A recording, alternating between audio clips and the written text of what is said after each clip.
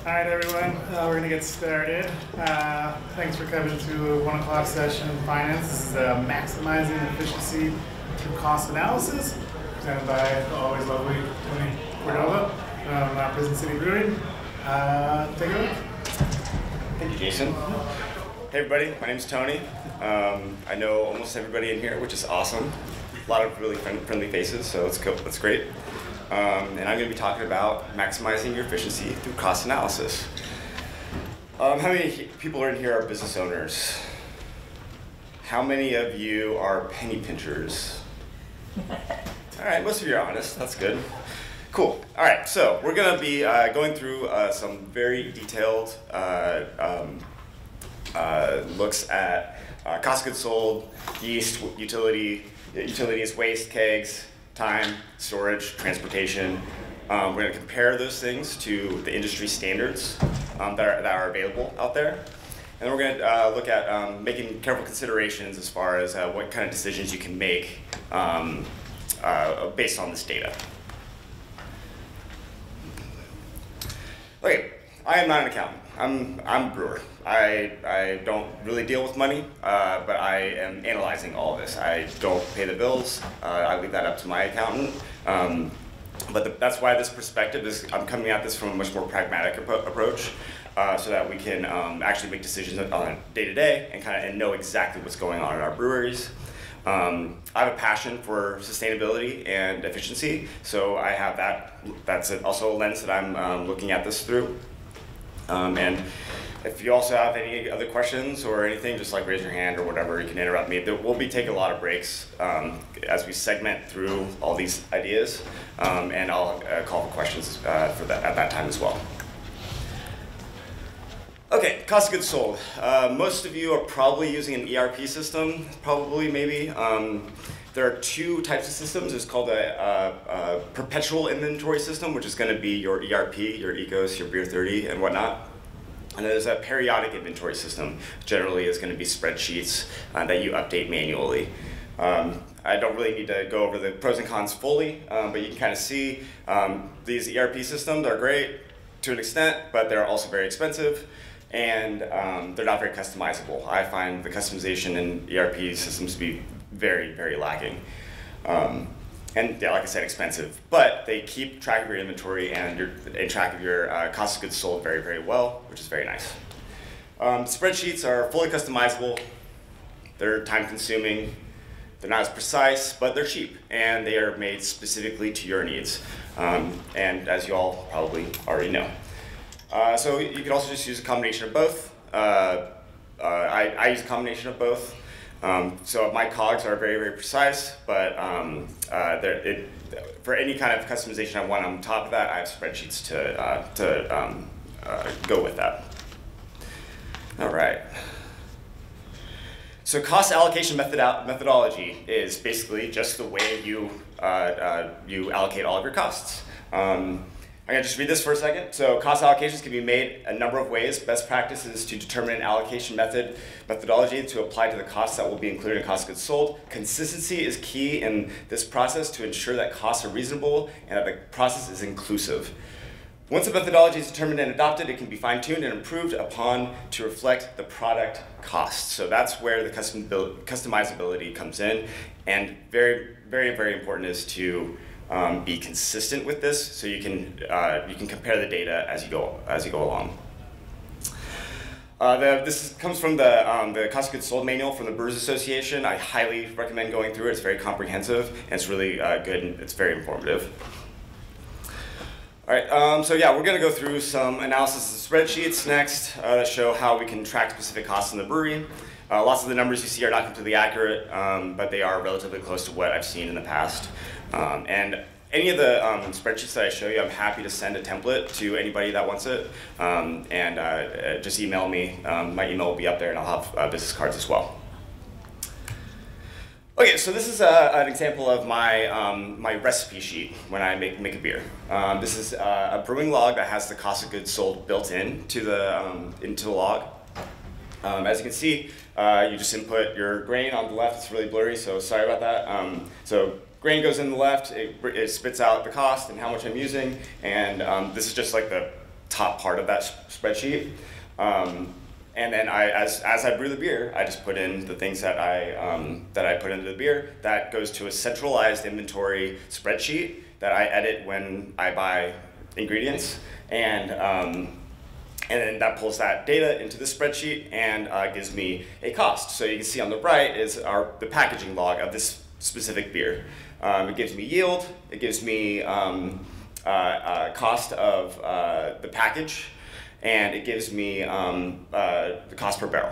So all of that is integrated, so I know that if I'm going to do 16 half barrels, that half barrel with the keg cost, with everything, is going to cost me $52.33, or whatever it is, because it's kind of blurry. And then you can also break out, so this is very, very good information when you're trying to decide how you want to allocate that beer in package. It gives you a view.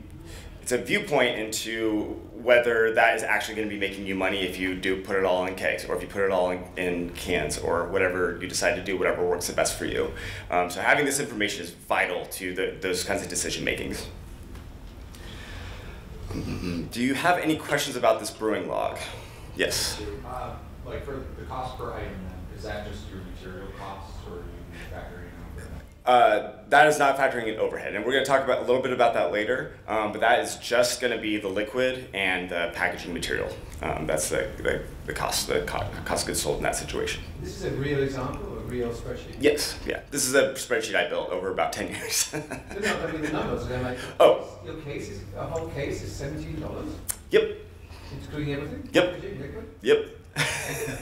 but your keg is 52. Yes. So a case has 24 cans in it, yeah. And the cans are 14 cents a piece. The label is 25 cents a piece. The lid is 5 cents a piece.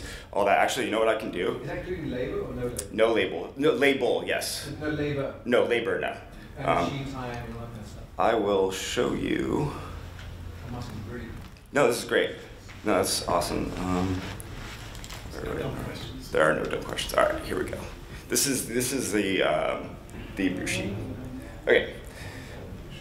So actually, one thing before I answer that question specifically, I wanted to point out also, this gives time as well. So you can go down to the bottom here, and the mash in to the knockout time is 5 hours. So that is also where you can apply a cost if you wanted to. You could say, okay, my brewer gets paid such and such an hour. That 5 hours costs me that payroll, whatever.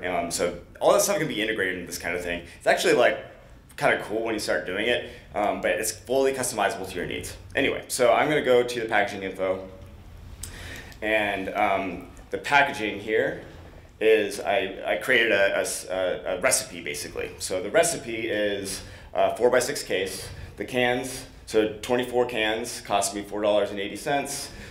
One case tray, 56 cents. All that gets added up. So my total for 4x6 case is $9.92, just for packaging material. So you add that to the your cost per barrel. So this is your liquid cost? This cost right here, this cost per barrel, is my liquid cost. Okay. As soon as I put it into a case here, I add that liquid cost, the liquid cost to the packaging, and that's where that number comes from. But it doesn't include your labor cost, your machine time.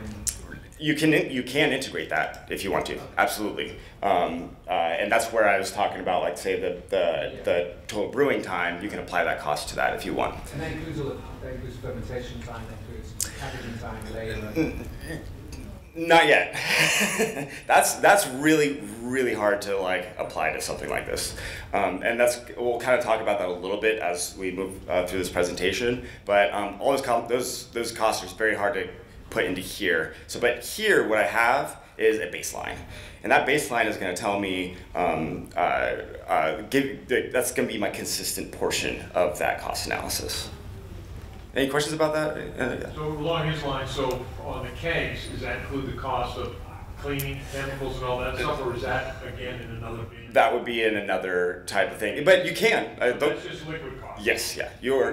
Yeah, yeah. If you want to, you could also put like, and we'll talk about it later, but it's like it's just so hard to calculate. It's so specific to different people. But in your packaging recipe, you could apply that. So you say, I need 3 people on the canning line. That labor is going to cost me X amount.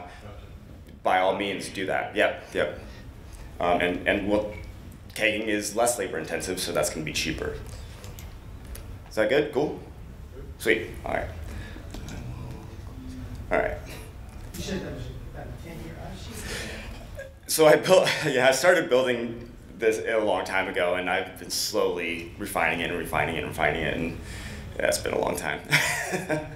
But it's been fun because you learn so much, like all the calculations and everything. Actually, the reason I started to do it was because I wanted to learn more about brewing calculations, and so there's a great book, I think it's just like the Book of Brewing Calculations is what it's called or something, and I just like put it all on a spreadsheet and learned all about it, and you get a better understanding of that There's a stuff. speaker in another session that talked about the fundamental principle of know how to use Yes. Excel. Yeah, yeah, yeah. I find I never learned it like early on, but I continue to learn, oh, that's how you do that. Yeah, yeah. And I'm like mildly adept at Excel. I am not, that spreadsheet could probably be way, way better if I was better at Excel, but you know, whatever works for you, honestly.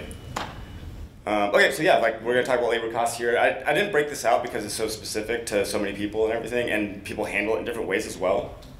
But you know, as we talked about, margins might be higher for cans versus kegs, but labor costs are also higher. High variety of tasks and multitasking makes these numbers really hard to calculate. Understanding the balance of margins and processes that are more or less labor intensive, so maybe you do want to lean into more kegs because you are spending less on the labor of that.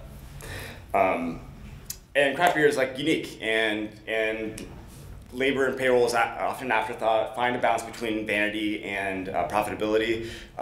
You know, we can add Ready to a beer and it'll taste like cherries, or we could do carbonic maceration, which is fun and cool, but which one's more cost effective? You know, but you can do both. I love carbonic maceration, but you know, you gotta balance that.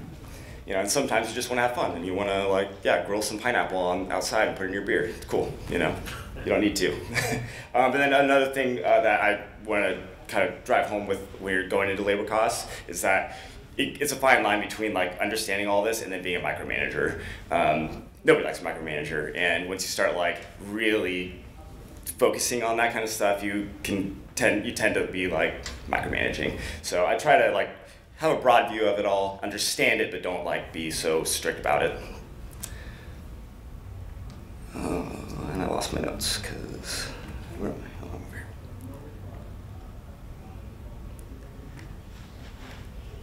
You have any questions about labor on that? Well, yeah, I'll give you a quick question. Yeah. So some of the projects I've been on, you know, you really, you know, you use charge cards and timesheets and folks different tasks, different submarines, different projects, whatever. They charge you different numbers.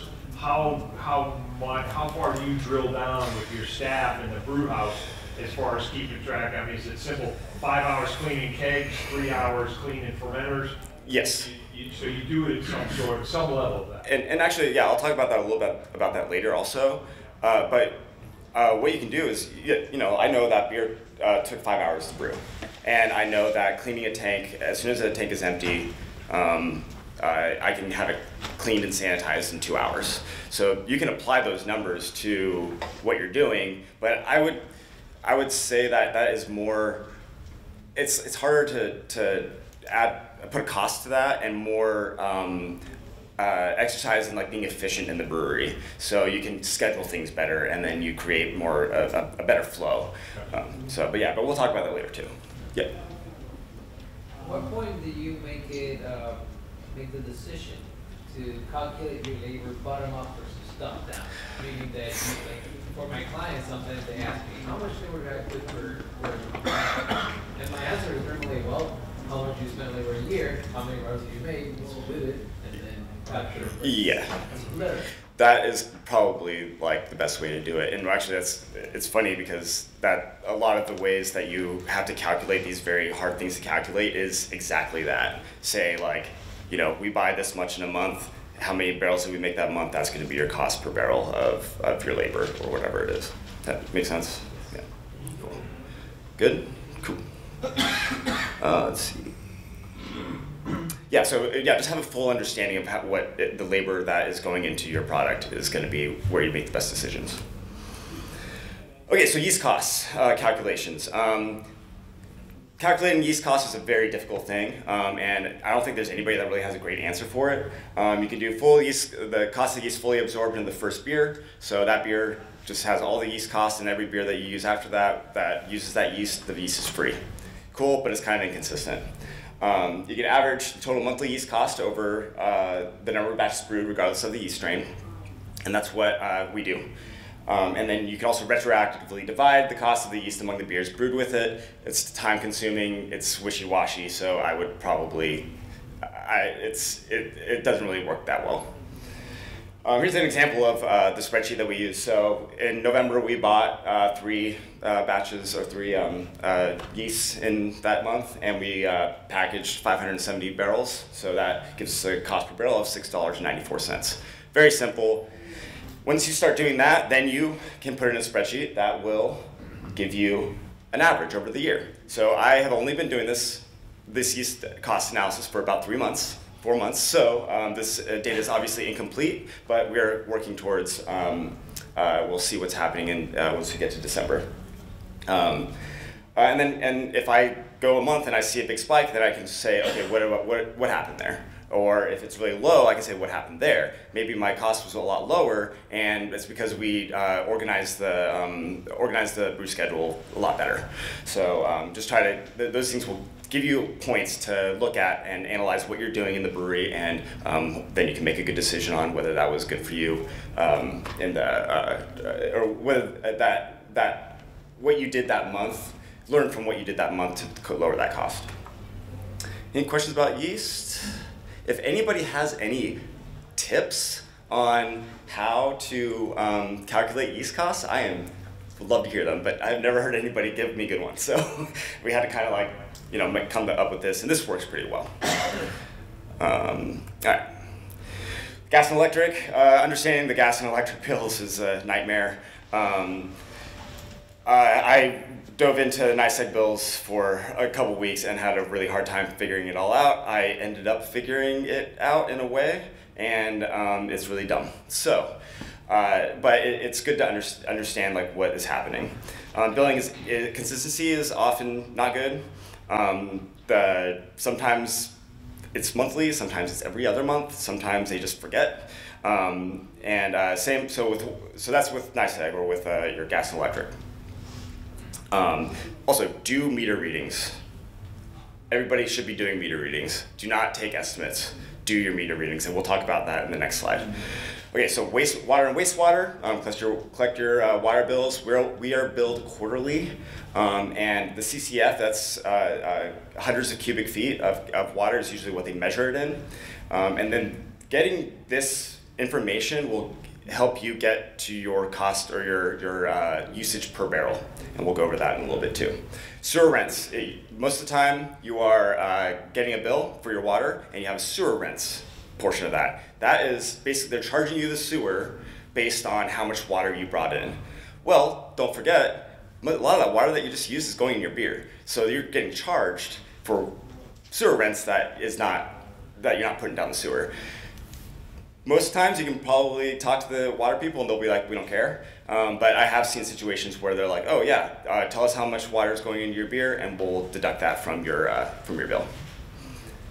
And then the other thing is cross-referencing. So that's another big part of this is we get our bills, we pay them, whatever. But actually, if you have if you put this data into a spreadsheet and figure it out, we figured out that the cost of our wastewater went up almost 40%, and nobody told us. And I only found out because I was cross-referencing the data, and we should have been getting charged a certain amount, and then this month all of a sudden it went up. We didn't know why, and then we ended up figuring it out relatively quickly. Okay, so this is an example of our costs for NYSEG. This is gas, yeah. Is it gas? Yeah. Yeah, it's gas. It's blurry. Sorry. Look at this curve. It's ridiculous.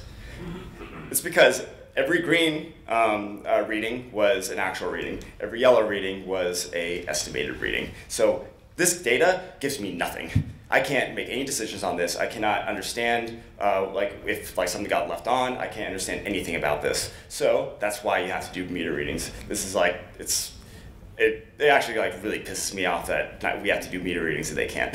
But anyway, so this is a good example of why you should be doing meter readings so that you can get good actual data that is usable. Also, variability in price. See the price? Oh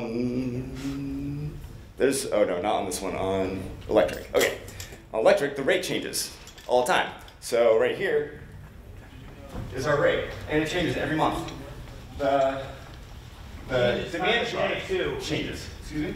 Changes your time of day too. Yep, it's all. If you're running at 2 a.m., it's way better than running at 9 a.m. So what you have is a demand charge on your gas or your electric bill. That demand charge is just to say, hey, you use a lot of electricity, and we're gonna keep the generator running, and we're gonna charge you for that. It's like, well, okay, now you're getting charged, $1,800 because they just leaving their generators on, and it doesn't really mean anything. So as you can see, the yellow reading was an estimate, and look what happened. Our data is flawed. So do your meter readings. Any questions about this? On your gas slide. Yep. Is the peaks and valleys that represent the volatility in price as well? Nope. That is just because it's an estimated reading and not an actual reading. So do you? Because we had signed up for a natural gas price fixed contract. Sweet, yeah. To try to predict our pricing of gas. Yeah. But if we consume more, we were paying obviously more per month. Yeah. But so do you guys do that? Do you subscribe to? No, we don't. That would be something that we might want to look into. I haven't really gotten that far yet, but absolutely. A lot of stuff is negotiable, but NYSEG is also just hard to work with anyway. Yeah, so. And maybe participating. Blue Rock, what did they become? They actually were sponsored for a while. Yeah, I don't know. The successor kind of screwed us out of some sponsorship money. So I shouldn't endorse them. But, yeah. Well, and that's the other thing. You can go with any energy provider, but in my experience, when I've looked into that, you're not really saving much money, or you're not saving any money really. So, but I think we should definitely look into it. Do the due diligence. Yeah. Prices are generally flat. Yeah. But yeah, this also calculates everything cost per barrel and also usage per barrel. So as you can see on the right, our cost per barrel for natural gas was $4.36 average, and the usage was $4.57 therms. This data will also I'll show you a comparison to the industry standards. Is this including the electric and the gas for the tap room, or? Yes, is the short answer. Yeah. Our water is separate, which I'll show you in a minute. And that's stuff that you have to consider. You have to consider what's. How many meters have you got? Yeah, exactly. Yep. Any other questions about this specifically? Just a quick comment on. I checked with your local water guys, the local guys. When I told them, hey, I need to split out some of this so for charging and tracking wastewater. They had tons of leftover meters, really nice meters, because they had replaced everything with these digital remote ones. And the guy, he just had a bin of these meters. And next time he came around, he left one in the driveway for me. And I mean, they're really good. So if you need to split stuff out, hey, talk to the local guys who are driving around. They might help you out. Yeah, definitely. I mean, we talked to our water people quite a bit, and I will show you in a moment why. Just to add on to that, there are similar things available for electricity. Oh yeah. So, I assume your production space is probably on a separate distribution panel. You could probably sub-meter it. Yeah, we've been working with RIT on a sustainability assessment, and they were kind of talking about doing that. So that's something that we might tackle soon. Okay. So here's the water and wastewater situation. So all of our water is metered in and all of our waste is metered out. So as you can see, this is our usage over a month. Obviously Thursdays we're pretty busy. We're brewing 3 times almost every Thursday.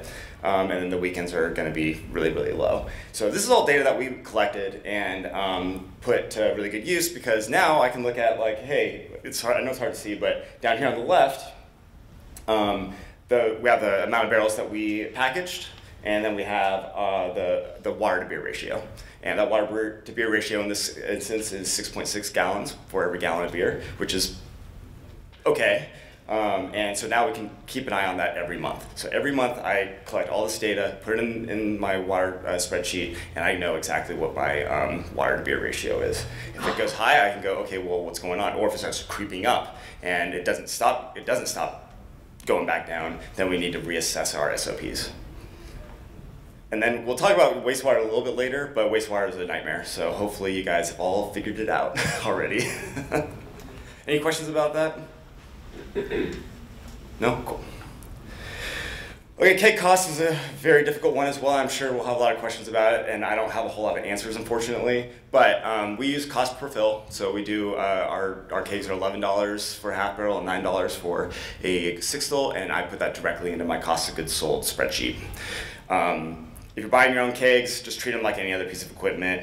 Another thing that I found really interesting is the keg loss cost. If you have your own kegs, your purchased kegs, according to this article, you're losing, it's about 82 cents to $1.35 per barrel produced that you're losing on kegs.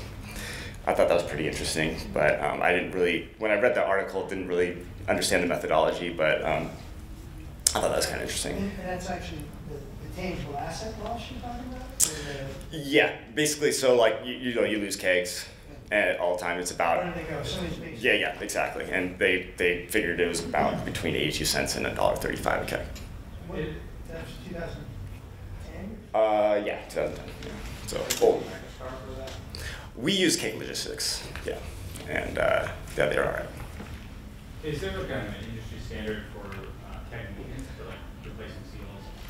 Yes, there is. I don't, off the top of my head, I'm not exactly sure what it is, but there are standards out there. The BA has published standards for that. I know it's out there. And then always consider keg storage. We're going to talk about that in a minute too, but cost per square foot. If you have empty kegs just sitting there, how much is it costing you just to sit there? It's a good thing to think about if you're thinking about buying your own kegs. Okay, so a cost per square foot, here we go. So let's pretend that we're at 95 cents a square foot per month. If we want to leave a standard pallet on the floor, not doing anything, it costs you $12.58 a month for something to just sit there. I know it's something that's kind of like we take space for granted because you're paying for it anyway, but understanding this really helps you become more efficient and utilize your space in a better way. So yeah, here's just some examples. So like a 20 barrel tank, or barrels on racks. Like we age barrels on racks for a year. So if it's 43 cents a day, $12.07 a month, it's costing you that much for a year. It's not a whole lot, but it's something to consider. You're basing that on the rent you're paying? Yeah, or whatever you want to lump into. That was just an example, but anything you want to lump into like rent, taxes, or mortgage, or whatever you want. Are you applying that to the COGS?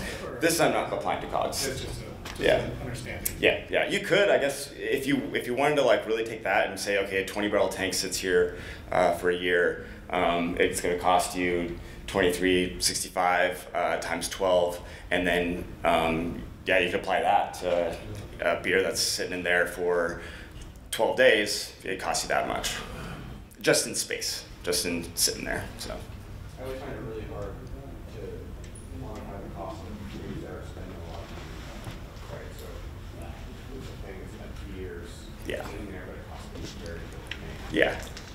And interesting thing would also be, the vertical height. If you have a lot of room, you can stack up pretty high. Yep. It's different. I definitely think a lot of people who are building out take vertical real estate for granted. Yeah. So yeah, like anything you can stack on top, awesome. Okay. Okay, and the transportation costs, the IRS standard mileage rate is 67 cents per mile. You have payroll, you have distance driven, you have time. So here's an example. If you have 20 cases of beer, transported 28 miles round trip, takes 1 hour, payroll for the driver is $25 an hour. There's all the math. You're adding $2.19 to every case that you are delivering. So if you're delivering one case, it's not very cost effective to be doing that. Then you look at something like a longer trip, like 20 kegs, 440 miles. $25 an hour, takes 9 hours, $25.99, the cost of each keg. That keg that you're selling for $175 just now, you just lost 20% of your revenue. And then also utilize route planning software. There's some free stuff out there. Most of it is paid, but if you're self-distro, I think it's extremely valuable because it'll give you an idea of the best way to go and the most efficient way to go. Because if you're going back and forth all the time, that's just costing you more money as well. Any questions about transportation? Is there any kind of rule of thumb about how much the minimum order amount or how many miles? Oh, that would be up to you. You just want to maximize it as much as possible. You can do whatever's worth it to you. And but now you can do the math. So yeah.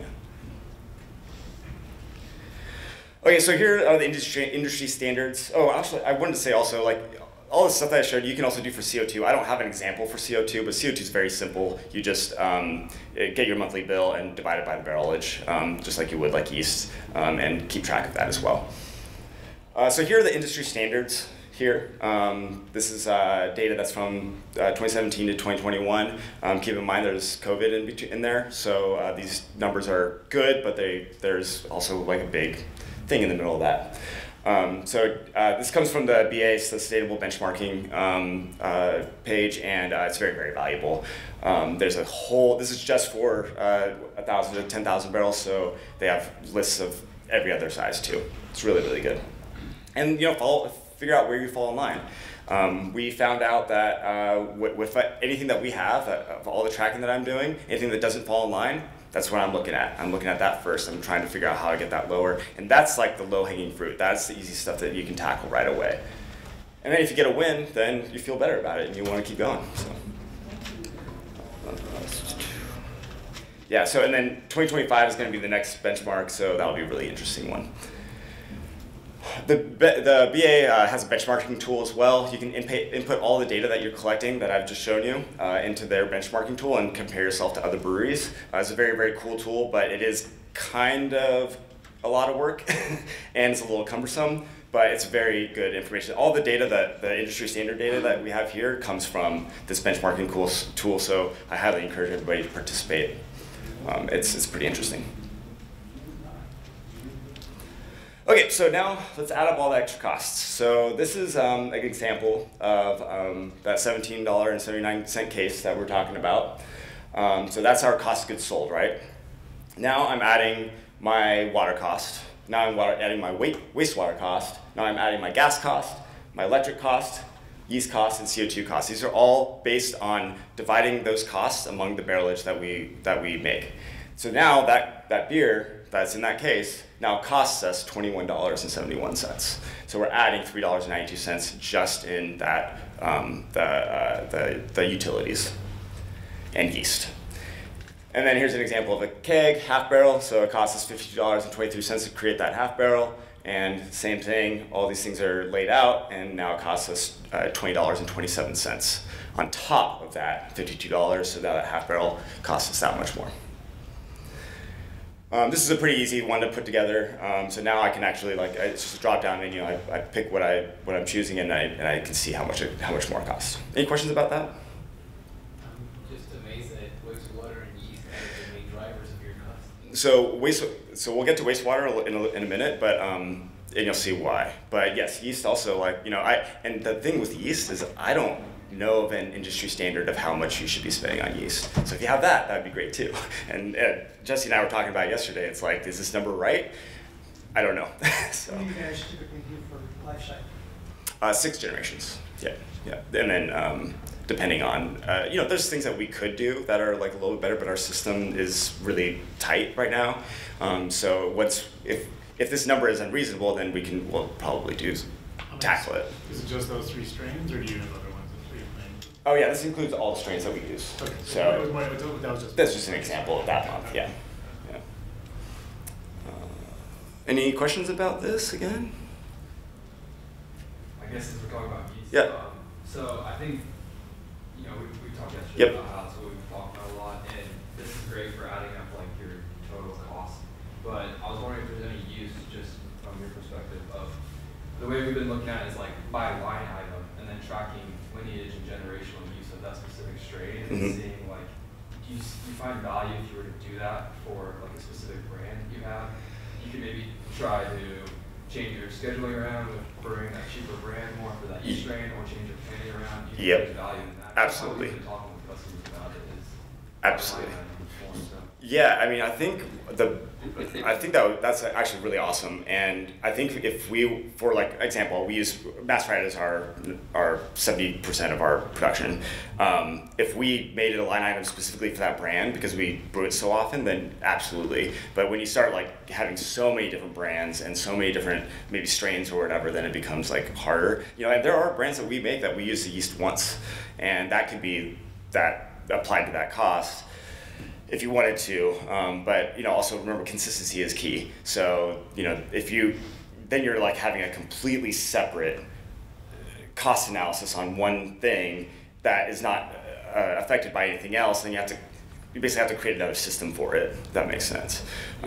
So like this way, I kind of like it's all lumped in. It's good. If I need to get deeper, I will. Yeah, that makes sense. So like you get the liquid cost for like a specific brand, I can see it being applied there. Yeah. And it also being applied here. Yep. Yeah. That's I like that a lot actually. If we could, and then we could like be like, oh yeah, macerate is this cost because of that. The yeast is precisely added to it. Any other questions about that? Cool. Okay, so now we're kind of the make informed decisions portion of this this talk. You have the data. Now what are you going to do about it?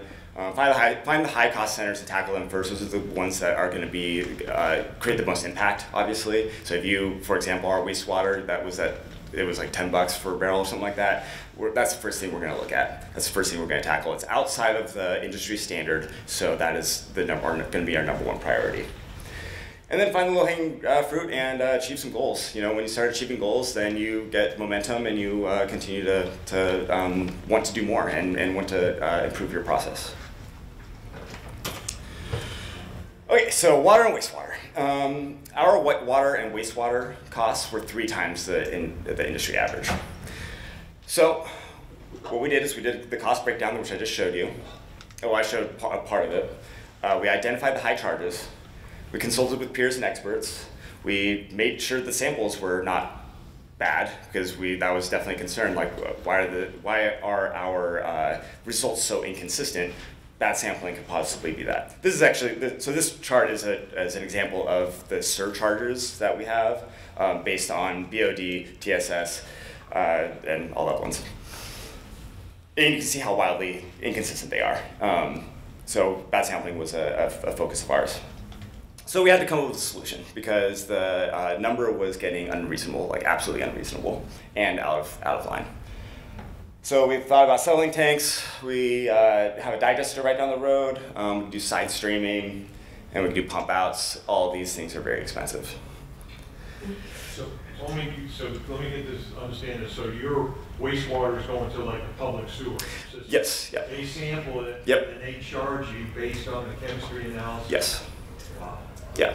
I mean, obviously they don't need the water, right? I mean, a lot of the public sewer systems encourage manufacturing because they get water, and the water helps all the plumbing work, basically, right? So to that point, which is great, talk to your wastewater people, because I've worked at breweries where we talked to them and they're like, yeah, put whatever you want down. And now I'm at a brewery that they're like, they're all over you. Yeah, they're all over us. So I'm curious how many people are on sewer.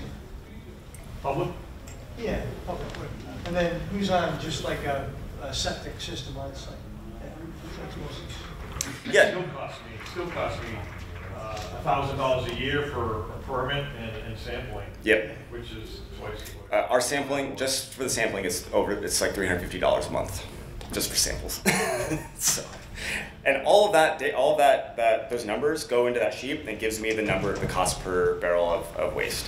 I'm curious too, the people that are on sewer, how many, because this is amazing, I mean, we're on sewer in a small village in one of our locations. You know, they're the one of the ones, Yeah. Do anybody else have to deal with this? Like, is this like specific to I don't know. It's very specific to us, but surcharges are a very real thing in the brewing industry. Yeah. But yeah, again, talk to your local place. You know, like talk to your wastewater management people, because they're relatively helpful, and they also want you to succeed as well. But yeah, so yeah, but with all that, this is our reality. So now we're sitting at a situation where we have things going down the drain that we cannot put down the drain, and we need to figure out a solution. Okay, so now in this example, we make 5,500 barrels a year. We have a digester like 5 minutes away. I think it's called Cayuga Digester or something like that. We went through all of these scenarios about how to move forward, but the best scenario, which unfortunately it's the best scenario, is side streaming. So when we side stream, we can do a couple things. We can put it in totes. It's dirty and inconvenient. We have to truck those totes somewhere. So we get a tanker truck would be awesome, you know, just put all the waste in the tanker truck, but then we have to have a tanker truck. It's space, it's expensive, and the person who's driving it has to have a CDL. That's $4,000 a year. Or we can have a large tank that gets pumped out. Every pump out that we do is like $1,800. So now we're talking about doing a pump out once every, I don't know, that's only 2,000 gallons, so you're talking about a lot of money for a week. You're talking about $2,000 a week just to get pumped out. And when you do the math, that number is no longer very good. So now are we at a point where who cares? The surcharges are what they are, and nothing is cheaper.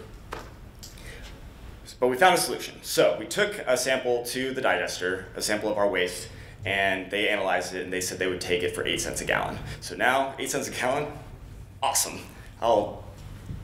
It's great, 8 cents a gallon. We found a driver and a truck that said, hey, you know what? I'll leave my truck here. It's a 2,000 gallon truck. Give me $200 a week, and we'll haul it to the digester for you. No brainer. So now we're looking at maximum for hauling and getting rid of our waste, $1,440 a month. That's like almost half of what we were paying. The upfront costs are going to be recirculation pump and plumbing. It's nothing in the long run. So, and also I wanted to say, based on this, we got very, very lucky. Like finding the driver thing is awesome, and we're lucky to have that. So take that with a grain of salt a little bit, but you know, there are scenarios where you can get really lucky. Did that just happen, or did you look for, put that word out that we're looking for someone? Actually, well, yeah. So Dawn's here. She knew somebody that she just asked somebody about it, and they knew somebody or something like that. Is that what happened? Somebody I went to high school with. Yeah. We are in farm country. I called them. I'm like, do your farming buddies have trucks? Would they want to, just kind of threw it out there to throw spaghetti at the wall, and somebody happened to want to do it. And we're like, hallelujah. Oh yeah, right. And to be clear, also, we have not implemented this yet. This is basically on our front door right now, but it is not fully implemented, just so you know. But this is what we're looking at. This is the decision that we're going to be moving towards. And we had to do all that due diligence to figure out a solution that would work for us. Okay, and then in the next example, I'm going to talk about yeast management. The yeast is a big part of our costs. So I collect the monthly cost and compare the monthly production. That'll give us our cost per barrel, which you saw earlier. Compare this month to month. Identify the types of yeast and how many times you buy and use them. So if you're using an excessive amount of varieties, obviously you're going to need to consolidate a little bit. Consolidate strains, create brands that can change generations of yeast, create starters. Last year I talked about creating starters, and it was pretty well received, and how you can save a lot of money on that. Jesse did one yesterday that was awesome, so when that gets posted, definitely watch that. And And then shipping costs are an interesting one too, because a lot of the suppliers calculate shipping in different ways. For example, Berkeley yeast, they don't charge you shipping if you buy over $1,000. So when you're buying Berkeley yeast, make sure it's over $1,000, because then you save $300 in shipping. And like White Labs is like a percentage of the sale, I think. Yeah. So in that case, it doesn't really matter how much you buy it. Like shipping is what it is. All right. Any questions about yeast management? Because that is a very big one. You can save a lot of money on yeast management. We do not propagate. Yeah, but in a way, we kind of do. So like, a good example is actually like create a brand. Somebody here said it earlier, create a brand that is like lower alcohol, and so you can buy a smaller pitch or smaller starter, and that'll give you all the yeast that you want for your higher gravity beers. Your 6 generations that you said, that's personal choice in terms of like how you like to see the beer? Yeah, that's a choice that came basically from Sam, which I agree with. Yeah, like as you start getting in higher generations, and our lab is fine, but you run into mutations. If you start seeing over attenuation, under attenuation, whatnot, then you just got to get to know your yeast. If your yeast acts start a little bit different, then it's time. And then around 6 generations is where we figured out like that's probably good. Yeah. Okay, so then just some general considerations about like all of the things that we've been talking about. Look at your high concentration wastewater surcharges hauling. You can actually adjust your recipes based on that information. Maybe use like hop alternatives or other products that could help lower your waste. Your water beer ratio, try to get that lower. Also when we're talking about water beer ratio, the more concentrated that waste is, the higher our surcharges, so then we run into that situation. But getting your water to beer ratio is usually always a good goal. That could be CIP, SOPs, that could be brew house water usage tracking, which is all very, very easy to do. Utilities, identify and control equipment that have high energy draws, do your meter readings so you have good data. Dumping out a code product, is it better to have too much or not enough? That's going to be a personal decision for you guys. Dumping product is never fun. I hate it. We all hate it. But that's all product that you put time and money into, and now it's going down the drain. Time, how much is your time worth? Create expectations for how long tasks will take. We'll kind of talk about that in a moment. I know we're getting kind of close. Organization is so important. Have inventory organization, maximize your efficiency with shipping costs, consider volume rates, and consider your space constraints. Data, make sure it's easily accessible. I have all my data right here, right in front of me. If I need to know something, I can get it for you in 5 seconds. Understand why your data is the way it is. Why are you doing the things that you have? Why is your charge this much? All that. Understanding why is vital. Investigate anomalous data. If something seems off, investigate it, you'll figure it out, and maybe you can make a better decision after that. Brewery flow and throughput, we'll go over that in a moment. But then the last thing is understand your limitations. What are you capable of? What is your team capable of? And what is your space capable of? Once you understand that, then you can make very good decisions about efficiency. What do you guys think about all that? Cool? Yeah. All right. So I'm gonna go over brewery flow and throughput, which is a very good way to increase efficiency in your brewery. You understand timing and production rhythm. This is an idea that came from this amazing book by Wolfgang Kunze. You should definitely read it if you haven't. But you have a flow of a scheduled flow. So your brewing, CIP, fermenter, transfer, and packaging, you know exactly how much time that all takes. And then you can create good production management knowing those things. I know that brewing that beer took me 5 hours. That gives me 3 hours left in the day to do something else. For example, CIP, which takes exactly 2 hours. Fermentation, day 7, I'm harvesting and I'm dry hopping. Day 9, I'm crashing. Day 12, I'm transferring through the centrifuge into the bright tank. Day 11? I forgot. And then the next day I'm packaging, and now I have Mass Riot in people's hands in 13 days. This could also mean when you're efficient like this could also mean that you don't have to have extra labor. So that keeps that means you're not overstaffing. That makes sense? That's cool. Good. Any questions about that? No? Cool. It's so key. Having good flow is such a key thing. And then I just want to briefly talk about taproom flow. I'm not a taproom. I don't run a taproom or anything like that, but I just some observations, I guess. Customer would come in, know exactly where to go, exactly know how to order, know how to pay, and move on to sit down and enjoy their beer. One of my hugest pet peeves is if I walk in and I don't know what to do. It's just, and you can have as many signs on the walls as possible, but I can't read either. So, and then understand your capacity and throughput. Like how many people can you get in and out? Like how much space do you have? Like all those little things. If you have a dishwasher, then you don't have people sitting there washing dishes the whole time. That helps them engage the customer more. Having a mobile POS so that they're not going back and forth from the table.